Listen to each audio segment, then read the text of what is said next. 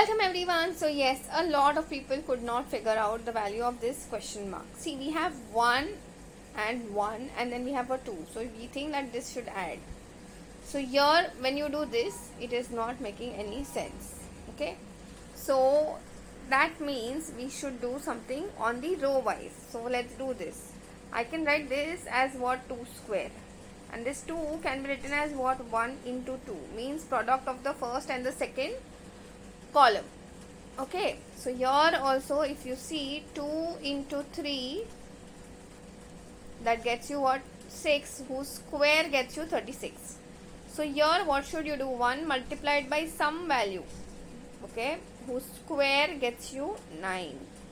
So we know that taking square root on one side, all sides, you will have 1 into x is x and square root of 9 is 3. So here we can say the value of this question mark is supposed to be just 3. I hope this is very clear to everyone. That's it for today. I will see you in the next video.